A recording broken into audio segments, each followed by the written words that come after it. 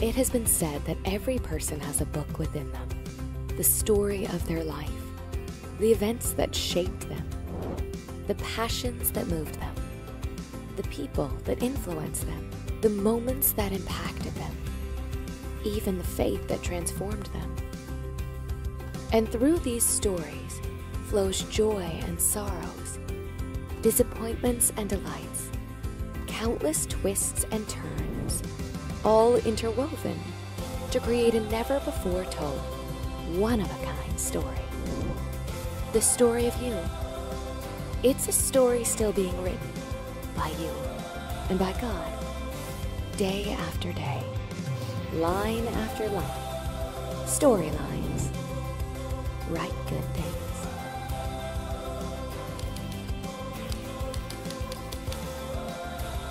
Setting: a late night in a hotel lobby in London, 1924. Characters, in order of appearance. Ben Harper, the night clerk. Lois Wellston, a rich widow. Roger, her husband.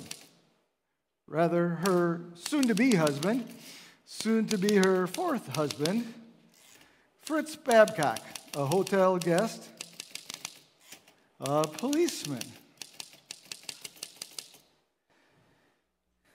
You know, there's more than one way to communicate a story. In fact, most of us, the way that we communicate a story is how we simply tell it. We share it. It's a great example this morning, even having Alan and Sue with us, the fact that the greatest story ever is told the best way, sometimes just verbally and audibly.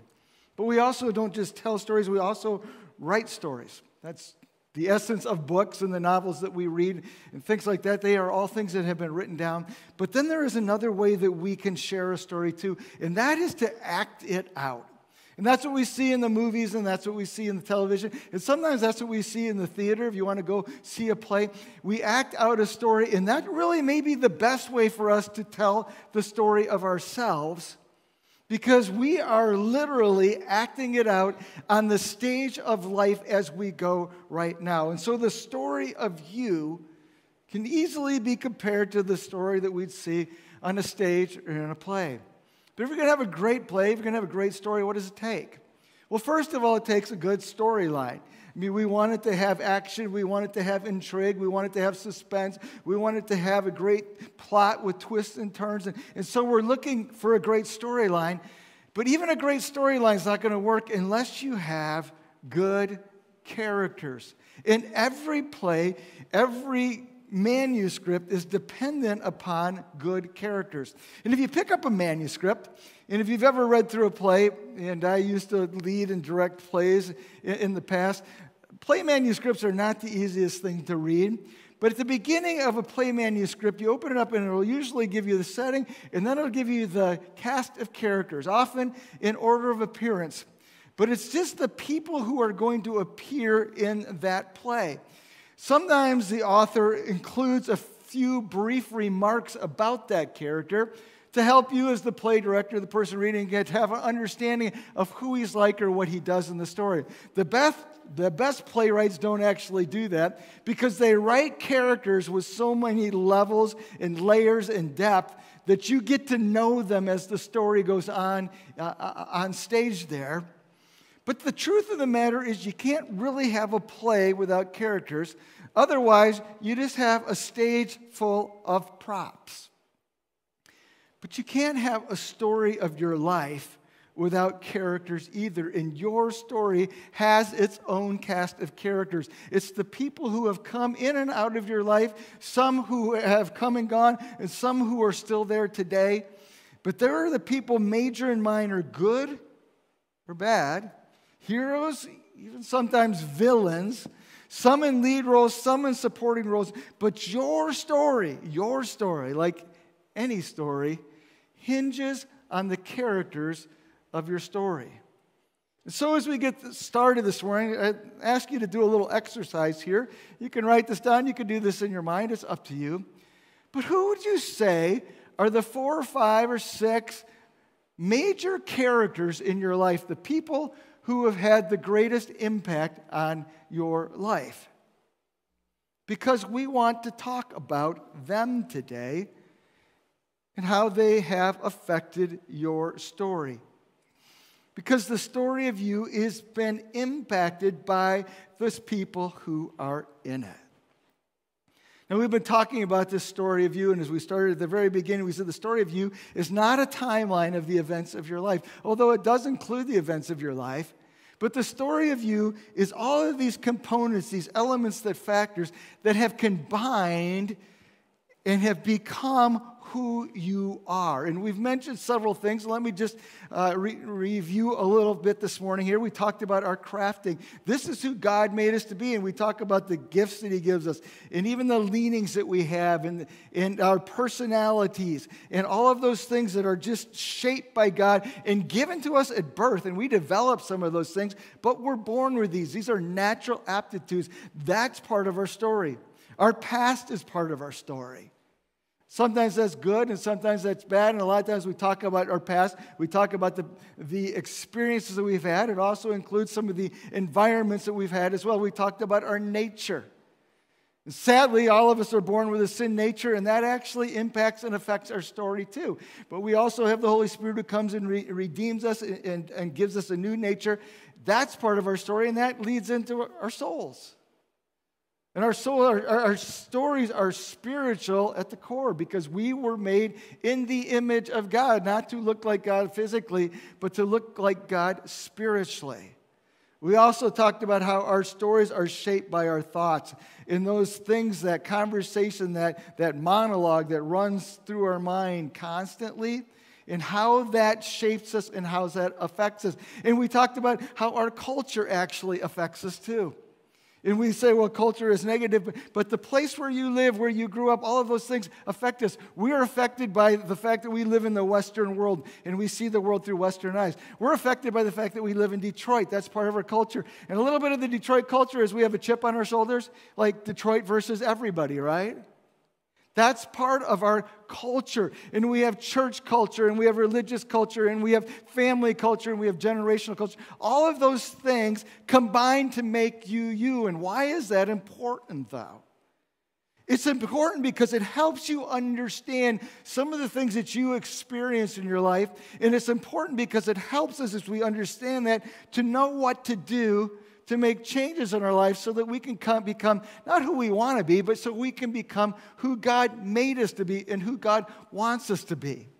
When we go through Re-Engage, we do a lot with our stories, and we talk about this, and we share these stories. And if you've been through Re-Engage, I think you probably understand even more what I'm talking about here. It's all of these things that come together, and they form us, and they form even our relationships, but those relationships form us too. And so we want to look at those relationships and how that affects our stories, or the characters in our stories. And so we could add that to the list of story elements, our relationships. See, the person you are right now has been dramatically shaped by the people who have been a part of your life, both in positive and negative ways. So let's talk about who those people are. Let's talk about how they have influenced you up to this point. And let's talk about how we can be intentional about the characters in our stories, in these relationships that we formed. But before we do that, I want to ask you to do something else. I want you to think just for a moment of those people that you listed to start with, those 4, 5, 6 people. How have those people impacted you? What did they do, but how has it changed and how has it affected your life? And you could be thinking about that as we go to our story today in 1 Kings chapter 2. And we're going to start reading at the very first verse there. And as you turn there, as you're thinking about that question there, how people have impacted you, let me just give you the backstory, or the setting, if you will, for what's happening here. David is actually dying. He's on his deathbed, and he's calling in his son Solomon. But prior to this, another son by the name of Adonijah, who's looked at his father dying and said, you know what? He's about to pass on. I'm going to nominate myself to become the next king here. And so he had put together a little bit of an uprising, and he had declared himself to be the king. Well, the people in the kingdom knew that David was dying. They didn't really know what was going on. And so Adonijah says, I'm going to be the king. And everybody's like, okay, that's fine. And so the people start to follow Adonijah. Well, this wasn't David's plan. It wasn't God's plan. And Nathan the prophet, you might remember him from earlier in David's story, he gets wind of this. And so he actually goes to Bathsheba, one of David's wives, and said, hey, did you know that Adonijah has kind of taken the throne here? And Bathsheba's like, no, but my son Solomon's supposed to take the throne.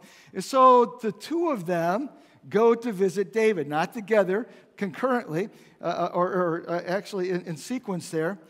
And they tell David what's going on, and David's like, no, that's not the plan. The plan is for Solomon to be the king. And so Solomon has just been made the king when David calls him in here. And what David is basically doing in this story is he's giving him his last words. And so we have these two characters in the story that we can start with. We've got David and we've got Solomon.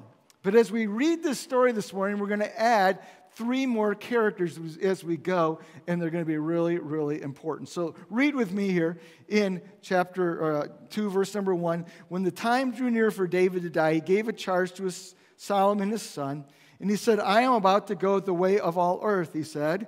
And so he gives some advice here. First of all, be strong. Know what you stand for. Have courage of your convictions. Face off and overcome adversity. Strength is always measured against adversity. We don't know how strong we are until we see how much weight we can lift, but adversity defines strength. So he says, be strong, act like a man. And I don't think this meant to, beat on his chest and walk around with a swagger or get a big pair of boots or get a dog or anything like that. When he talks about being a man, he's like being a person of restraint, of discipline, a person of wisdom, a person who's respectable, a person who treats people well. And so he gives 2 pretty standard pieces of advice. Be strong, act like a man. Then he goes on in verse number 3, and observe what the Lord your God requires. Walk in obedience to him. Keep his decrees and commands, his laws and his regulations, is written in the law of Moses. Do this so that you may prosper in all you do and wherever you go, and that the Lord may keep his promise to me, which was, if your descendants watch how they live, and if they walk faithfully before me with all their heart and soul, you will never fail to have a successor on the throne of Israel. And we could summarize that by just saying his third piece of advice is, hey, take care of the spiritual in your life. Take care of your God relationship in your life. And this is pretty much what we would expect. What we might say to our own kids, be strong, act like a man, make sure that you prioritize God in your stories. But then he takes a turn in his last words here, and it's a little bit, I think, unexpected, and in my opinion, maybe even a little bit weird, but this is what he says. Verse number 5, now you yourself know what Joab, son of Zeruiah, did to me, what he did to the 2 commanders of Israel's armies, Abner, son of Ner, and Amasa, son of Jether.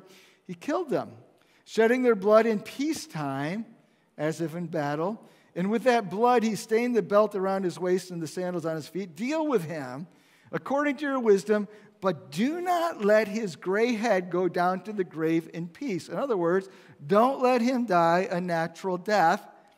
He needs to be executed for the crimes he's committed. And so there seems to be some unfinished business with this guy named Joab. And I'm going to ask some people in the audience to help me here this morning. So please humor me here. But I need somebody to come up here and be Joab. And I'm looking at Joe Kuntz right there. And that's kind of close to Joab. Would you mind being Joab here for me this morning? And we're going to come up here and give you this sign to represent Joab. And as he comes, we're going to keep reading there in verse, thanks, Joab. Thank you.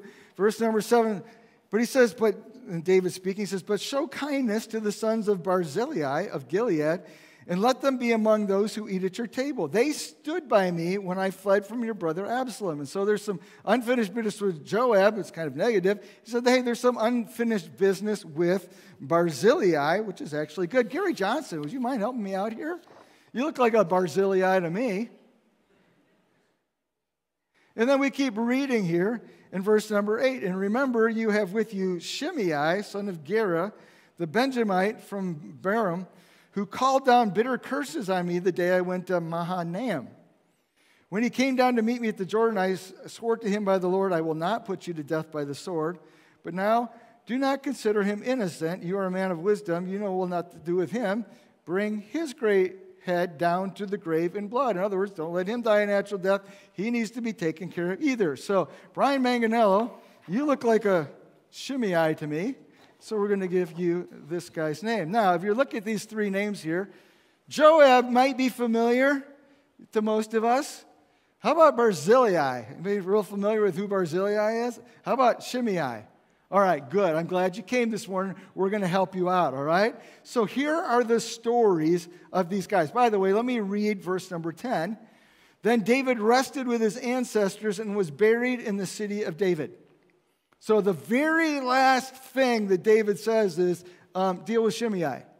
Okay? And then he's gone. So those are his final words. And so we've added these three guys to our cast of characters here, Joab, Barzillai, and Shimei. Let's talk about what they have to do with David and why they're a part of his story. If you go back into 2 Samuel 15, 16, somewhere in there, another son, not Adonijah, not Solomon, another son by the name of Absalom, while David was still king and was still somewhat healthy, decided that he wanted to be the king. And he organized a coup, and he actually overthrew David. And David was chased out of the palace, and David was chased across the countryside and fled in exile just to spare his life. And all three of these guys had something to do with that story. Well, the first guy, Shimei, when David was running, we're going to work with these in reverse order here, and since they're up there this way anyhow. When David was running, Shimei met David and his entourage, and they're escaping Jerusalem in the forces of Absalom here. And Shimei comes out, and he curses David, and he throws stones at him, and he mocks him, and he basically just rails on him. And the entourage with David's like, hey, you don't have to take that. I know we're running, but you don't have to take that. And David's like, nah, just let him be. Like, who knows what he's saying? But it's like David had bigger things on his mind than worry about a guy named Shimei.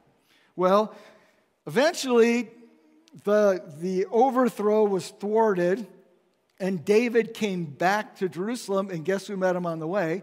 Shimei, to say, oh, I am so sorry. I shouldn't have done that. I feel really bad about what he said, about the rocks that I threw.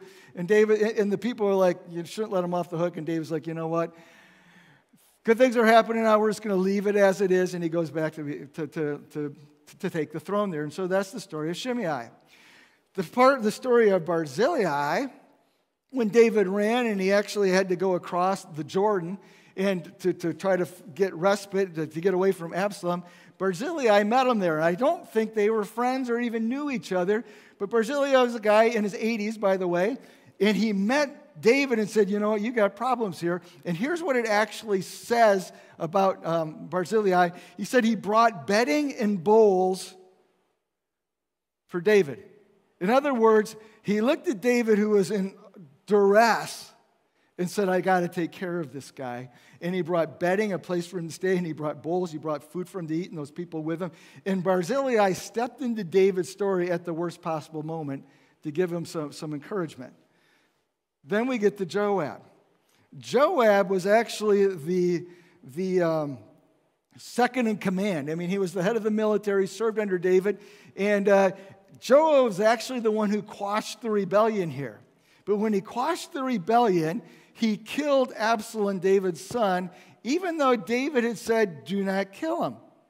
But Joab took matters into his own hand, and he quashed David's son, and David said, okay, you did the wrong thing here, and so he replaced Joab, who turned around with a guy by the name of Amasa. We just read about that. Joab turned around and killed Amasa too. And so we have this kind of weird relationship here. So those are these three guys in the story, but these three guys in David's story show up in each of our stories too. And let me explain. We start here with Shimei. We're going to give you a new name here, Shimei. Shimei, you don't know him as Shimei, you know him as the stone thrower. The guy in your life who likes to throw stones. Do you have any people like this? The guy who likes to be the critic, that's out to get you, that seems like he enjoys making your life miserable. He's the nitpicker. He's the one who finds fault and failure. He's the one who tries to make you look bad. Ever experienced that? So we have Shimei's in his life. And why does he do that? Well, because he has his own problems. And evidently, by throwing stones, he can feel better about himself. Maybe that can empower him and make him feel better about himself, or at the very least, it can deflect and distract so people aren't staring at him. But he's the guy who attacks others because he's all about himself. He's the guy who's willing to take advantage of somebody else for his own good. He's the guy who actually says something really nice to you while you're there, and the second that you turn your back, there's a knife in it. Or he's the guy, when things are going bad, disappears unless he shows up to say, well, you should have asked me because I could have told you better. Know anybody like this? We all have Shimei's in our lives. These are the people that may be in our families. They may be in our workplaces. They may be in our friendship circles. They actually show up in churches too. But you need to beware because Shimei's will do great danger to you. And what was David's advice to Solomon? I didn't deal with him, but you need to. In fact, you need to have him eliminated. That seems extreme, doesn't it? But David's point is this person will do great damage in your life, Solomon, if you let him live there. Well, then we go on to Barzillai. And fortunately, we have the nice guy, and so we're not going to call him the stone thrower. We're just going to call him Mr. Bedding and Bowls. Because he's the guy who shows up in your story when you need somebody desperately. And maybe you've had these experiences too. He's the guy who comes when you're at your lowest. When you're beat up and when you're bloody and when it seems like the whole world is against you. And he's the guy who shows up and says, the whole world's not against you because I'm here with you too. And maybe you've had that moment when somebody walks through a hospital door. Or maybe you've had that moment when somebody shows up with a meal. Or maybe you've gotten that phone call and somebody says, boy, I know you're beat up right now. I just want you to know I'm with you. I'm praying for you. And they bring the bedding and they bring the bowls. And you know what? All of us in our stories, if we're honest, we've had those people too. And don't you wish you had more of them? And I think about those people in my story, Pete and Cheryl and Kevin and Susan and Tom and Joy, who came at the lowest point in my life and said, you're not alone. You're not alone. And so this is the story here. And what David's advice is, he's saying, well, it doesn't actually say to take care of Barzillai. He offered to, and Barzillai said, no, I'm old, I'm good. But what David is saying is say, take care of his sons, because these are the people that you need in your life. Invest in these kind of relationships. And so we have the bad person, and we have the good person, and then we have Joab over here. And Joab is what I would call the it's complicated person.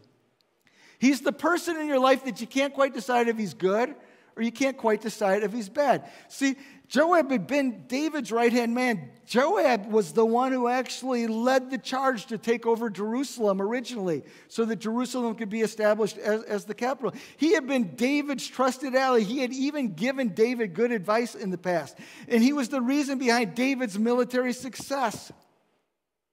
But he's also the one to kill Absalom. He was the one to murder two other guys. He was the one to back, actually, in this story, he backed Adonijah at the end of David's life, and things had gone south. But here's how I would describe Joab. He's armed and dangerous. And that's part of the appeal. And we all know people, and we all have people in our lives who are like this. They kind of live on the edge. They're the ones that will say the things that you think, but you're too afraid to say. And they say them, and you're like, yeah, I wish I'd said that.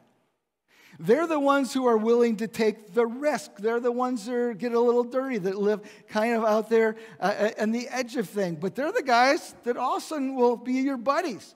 They'll be there with you. They'll go through battles with you. And I mean, they've got presence. They've got power. They've got personality. And people are actually attracted to them. And you kind of like these people in your story because they have something that you can give.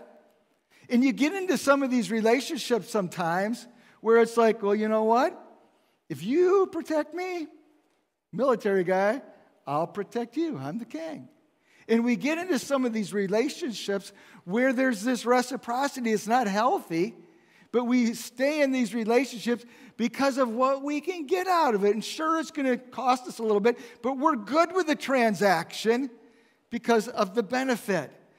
Sure, we know this guy's a little bit of a loose cannon. He's got a temper. He's impulsive, or he lacks self-control. He can be dangerous when he's cross, but that's okay. I'll just keep him on my side, and we'll be okay. But what was David's instruction on this guy? Well, it was the same as it was on this guy. Get rid of him. Get him out of your life. Thanks, guys. So how do we take all of this? And how do we relate it to my story and to your story? Because these guys, the stone thrower, the betting and bowls person, the armed and dangerous, they are all part of your story too. So let me just leave us with 4 ideas here this morning. The first thing is this: you need to make your relationship with God your first priority. You need to make your relationship with God your first priority. Don't lose that in this story. What's the first advice that God gave to Solomon? Hey, follow God wholeheartedly.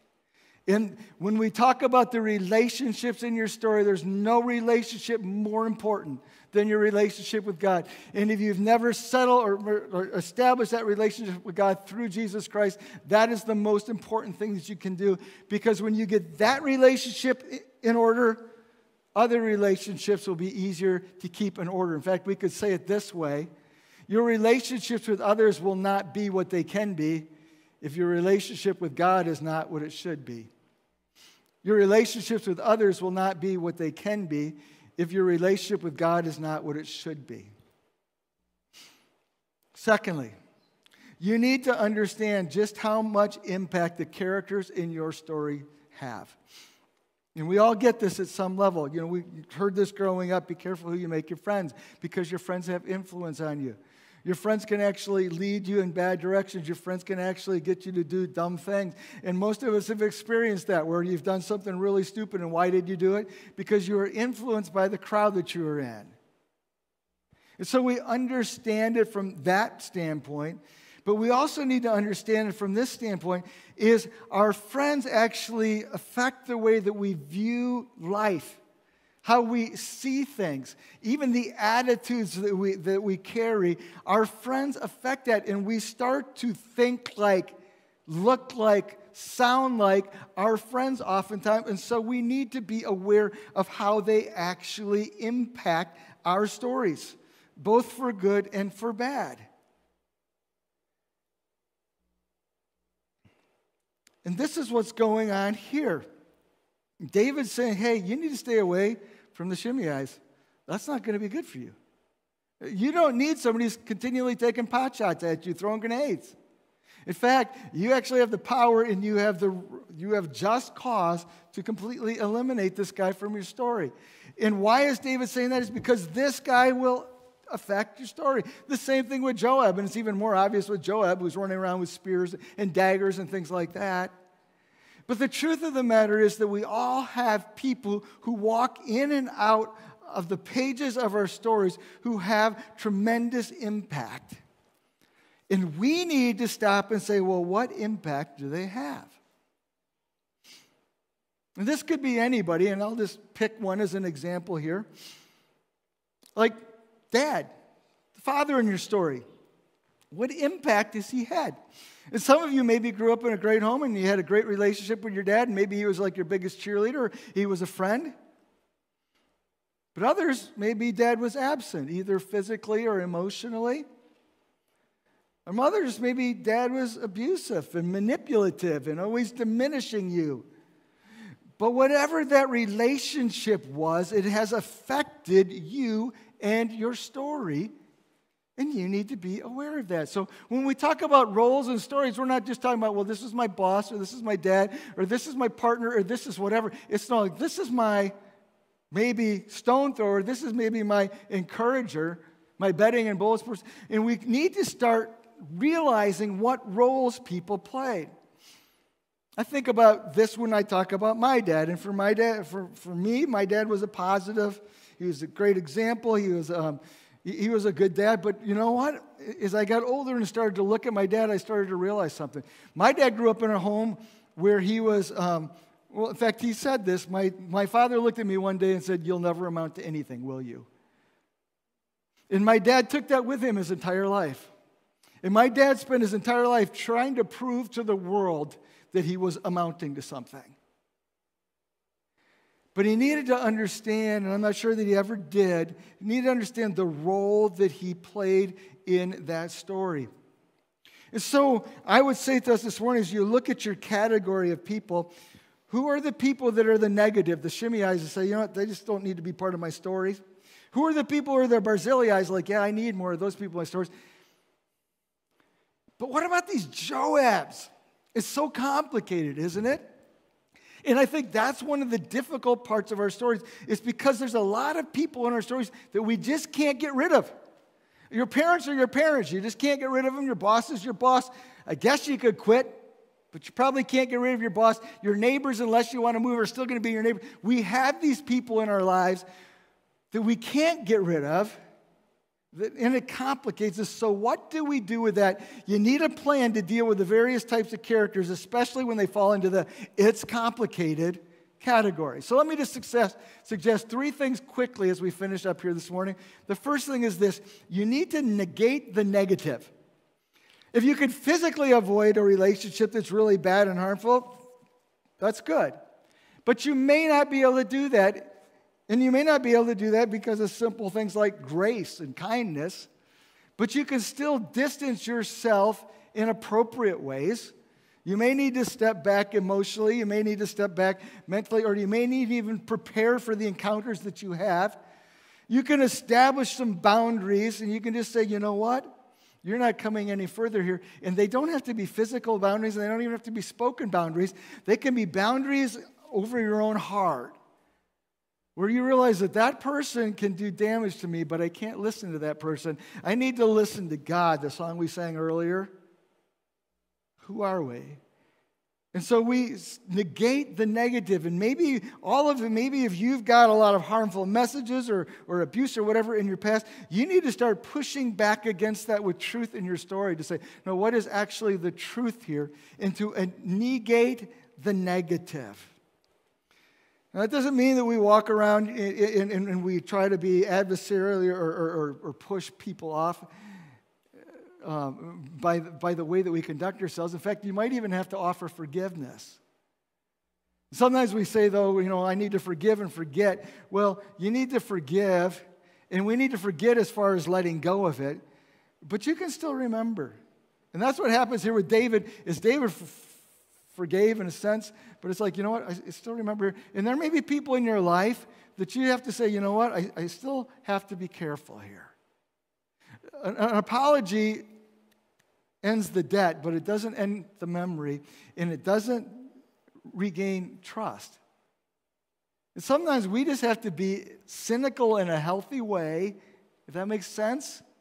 Say, okay, I need to be really, really careful. Negate the negative, and if you've got people in your life that are like that, take steps, not to oppose them, but take steps to offset the impact that they're having in your life. Secondly, you need to pursue the positive. When you find those people in your story that breathe life into your soul, that encourage you, that you enjoy being with for positive reasons, that you walk out of the room and you're like, boy, I'm glad I connected with them today. That when they call on the phone and you see their name come up on the screen, you're like, oh yeah, good, I'll take this call. Wherever you know those people, pursue those relationships. And by the way, you can be that relationship too. But pursue the positives. The betting and bowls person, you need those people in your life. And if you've got them in your life in the past and maybe you've kind of lost track of them, maybe you need to pull them back into your life. And then thirdly, you need to be very cautious with the complicated. There are people in our stories, and we can't just run from everybody that we know, okay? And we can't go through and say, well, you're on this list, you're on this list. The truth of the matter is most of us end up on this list. Some days they're like the most encouraging people we've met, and then the next day they've got something negative to say, and you're like, I can't even figure out what their role is. Just be careful. Be cautious. Know what you're doing there. And so we have all these characters in our stories. Some are like Shimei, either in your past or in your present, but they have a very negative impact and a very negative effect. Some are like Barzillai, the people who give you life and encourage you.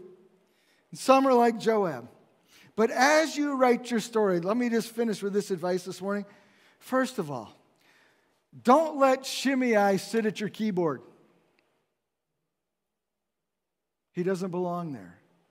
Secondly, Barzillai, give him all the paper you can because you want him writing into your story. And thirdly, Joab, well, if he's typing, it's probably a good idea if you just look over his shoulder to make sure it's okay. But it's your story, and it's yours to write. So let's write good things. Let's pray. Heavenly Father, we come this morning grateful for even some of these obscure stories in Scripture that we often read right past. Because as we look at our stories and the stories that you're forming in us and the things that you're doing to make us who you want us to be, we recognize the role of people. Recognize the role of people, and we ask you to give us wisdom in dealing with them. And our goal is not to be harsh or to be unkind or to be ungracious, but at the same time, you give us wisdom. And we pray that you give us wisdom to know who's the good, the bad, or the complicated. We just pray for that wisdom. And our heads are bowed, our eyes are closed. The first question here this morning is, do you have a relationship with God? That's the most important thing, that relationship right there. But then secondly, the question is, what are the relationships in your life like? The truth of the matter is most of us are not very intentional about our relationships. They just kind of happen. But every relationship has the potential to do great good or great harm in our lives. We need discernment. And so the question for you this morning is, what step do you need to take in a relationship? And I don't know which of those relationships you think about, but what step do you need to take? Heavenly Father, we thank you for the gift of life. We thank you for the gift of people and relationships in our lives. We pray that you would help us to have great relationships so that we can become the person that you want us to be. We pray this all in Jesus' name. Amen. We've got a story prompt for you here today. Talk about a Barzillai. And this is in your journal. Hopefully you're still following along in your Storylines journal. Talk about a Barzillai in your story and how that person has impacted you. This could even be like a note to them. It doesn't have to be sent to them. But if you're just writing, what would I say to that person who has been such a blessing in my life? Or maybe you need to talk about a Shimei or Joseph in your life, and again, or Joab, in your life. This doesn't need to go to them, but maybe you need to think through how that person's affected your relationship so that you can get some healing, so that God can write into your story. So I encourage you with that. And then I want to finish this morning here with an announcement, and I am going to try to read this and make it through.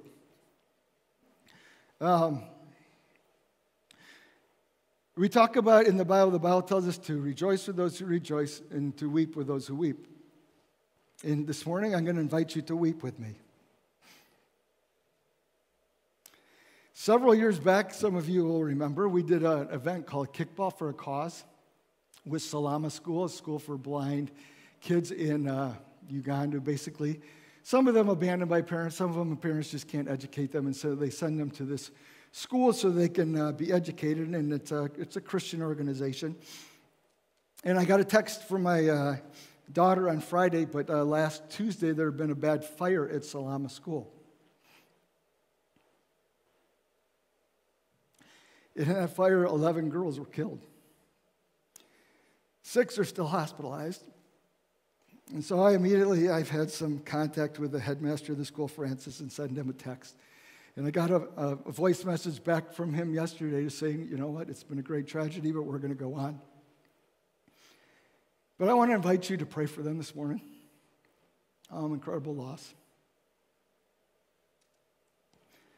And I want to invite you to pray for my family too.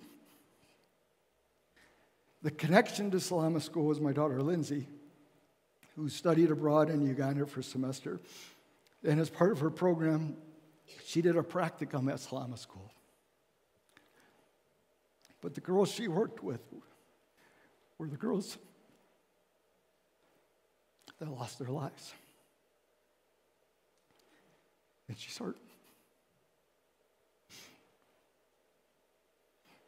And so I hate to end on like a low note this morning. But I would just ask that you would remember Francis, the headmaster, these families who've lost kids in this school, and they've just got all kinds of things to deal with. They're waiting to get the remains back of these kids once they've been identified, and they'll do a funeral, and then they'll be sent to their families. But I just would pray for your prayer and ask for your prayer, and I just pray that we would be faithful in praying against the enemy. He's evil, and he does great harm. But we know that God is bigger and that God overcomes. And let's pray that God's grace in this story, and by the way, they think this fire may have been deliberately set. They're not sure. But let's pray that God will somehow do something unexpected and fantastic in this story. So would you pray with me this morning, and then you guys will just sing us out of here if that's okay. God, we don't get it. And we hurt and we grieve right now. We're grateful for the fact that we believe there's 11 little girls with you now. And we know that they can see for the first time. And yet the hurt that we feel is just horrible. I pray that you give us wisdom to know how we can be part of the family, how we can support believers in another part of the world. And I pray that you would just do something incredible in this situation, that out of this evil, incredible goodness would come. We don't know what that looks like, but we ask it from you. And we pray this in Jesus' name. Amen. Will you stand with me this morning again? Alan and Sue, I'm so glad that you guys are here. Thanks for sharing. They'll be in the lobby afterwards. You can take a look through our goodie bag, too, to see the evolution of gospel recordings. Thanks to all of you here. Let's be encouraged, though, in the fact that we have a God who loves us and walks with us and grieves with us in our moments and rejoices with us in our moments as well. You're dismissed.